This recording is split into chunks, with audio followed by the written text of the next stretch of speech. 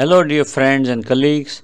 Today in this video we are going to discuss about an innovative way for perfect draping for eye surgeries with the help of double speculum.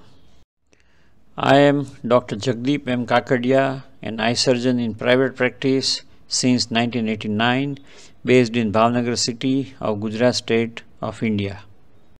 He is Dr. Ramesh C. Shah, popularly known as RC. He is a prolific and very innovative eye surgeon in private practice since last 40 years. He is based in Mumbai, India. And he is Dr. Naushad Motiwala, a senior and innovative eye surgeon practicing since last 37 years in Surat city of Gujarat state of India. Draping is a very critical and a very important first step of any eye surgery, where complete isolation of lid margins and eyelashes are very important. This is very dangerous, haphazard and half-hearted type of draping. With eyelashes projecting and skin open, eye can catch microorganisms from lid margins and roots of eyelashes and can lead to endophthalmitis. We should not do any intraocular surgery in such type of draping.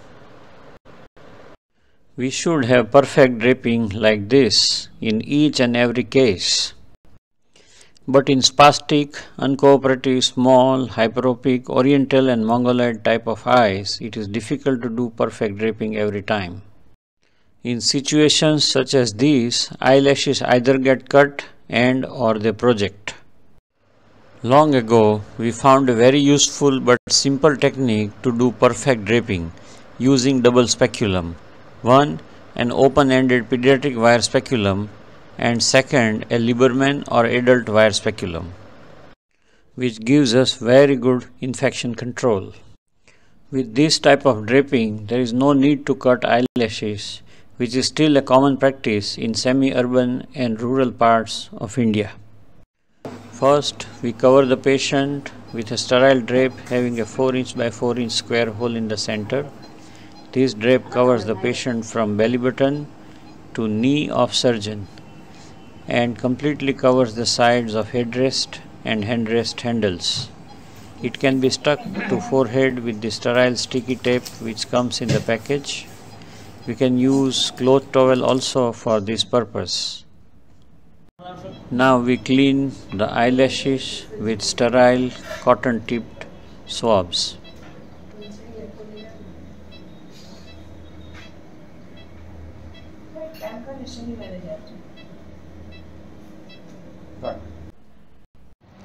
The smaller or pediatric wire speculum is held in an artery forceps and is inserted like this. In this way, we can avoid the skin touch completely, and then we can stick the sterile double layered offside drape with sticky clear plastic area to isolate eyelashes, lid margins and skin completely. This way, now there are total 3 non-woven layers sterile, which are now isolating the surgical field. So even if a pointed instrument accidentally, inadvertently or unknowingly pierces 1 or 2 layers, there still is a protection from contamination of the tip. This is how it looks at this stage, and please notice that white drape is better than blue ones. So in some surgeries where we have to use tenno nylon or vicryl sutures, we can see it much better, and hence my personal preference is to use SurgiWare's this drape with pre-attached drain pouch. But you can use whatever is your personal preference. But please do use such sterile plastic sticky drapes. We have no financial interest. By the way, for making blue primary drape sheets, we can buy this or this. These non-woven disposable bed sheets are made for massage spa and beauty parlor beds. One bed sheet can be cut into 2 and we can cut out a central 4 inch by 4 inch square hole. Although hydrophobic and water repellent, non-woven fabrics can be washed in machines or by hand without brushing them and can be reused. All non-woven fabrics are made always from polypropylene, which is an autoclavable material. So all such fabrics are as autoclavable as cotton by any class of autoclaves for any length of time. Polypropylene melting point is 160 degrees and we never exceed 130 degrees in autoclaves. Please note that hydrophilic IOL's blister packs are also made of polypropylene. Now, after the microscope is put on the surgical field, we incise the drape from the center with a blunt or round pointed scissors, and then we put the second Lieberman speculum, so that now eyelashes, lid margins and the tarsal parts of palpebral conjunctiva up to both fornix are fully covered with the sterile plastic. Please do not incise the drape without seeing through the microscope, especially if the surgeon is of presbyopic age. This step should preferably be done by the surgeon and not by scrubbed nurse. And to avoid central corneal linear abrasion, please use blunt tipped straight scissors only. Avoid the curved ones, and while inserting the second speculum, it is more comfortable to insert the blade under the upper eyelid first and then in the lower fornix. However, this is more of a personal preference according to the dexterity of the surgeon. This double speculum strategy gives us excellent draping in 100% of cases, and we use this in almost all our cases. The double speculum draping is very useful in intravitreal injections also. This pediatric wire speculum is easily available from your local dealer, or we can buy it from Amazon for a price of 450 rupees for a set of 5. As a main speculum, we use Lieberman speculum of this type or this type, but that is the personal preference of every surgeon. We can also use adult wire speculums as second speculum, either Bereker or temporal sided type, or Nagahara, the nasal sided type. At the end of surgery, we first remove the Lieberman speculum under microscope vision, then we remove the top drape,